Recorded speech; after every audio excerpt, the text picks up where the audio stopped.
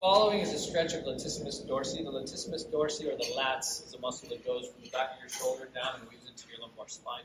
If it's tight, it's going to make it very difficult to hold the club and dissociate your upper body from your hips. So to stretch it, you simply get on a soft surface or a floor, or the floor is fine. You're going to put your elbows on a chair or a bench in this position. And what I'm going to do is I'm going to sit back in this position here. Being in this position, I can already feel the stretch coming through here, and I can just hold there for a couple of minutes.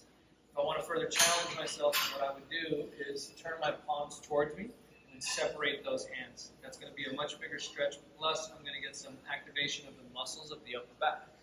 Now, this can be a challenging posture if you have any orthopedic issues of the knees or hips, so you can definitely do it seated in a chair, propping your elbows up on the tabletop, much like this, and then just slide your hips back in the chair or a rolling chair, move it further away from the table. The big thing is just to end up in this orientation from the waist up.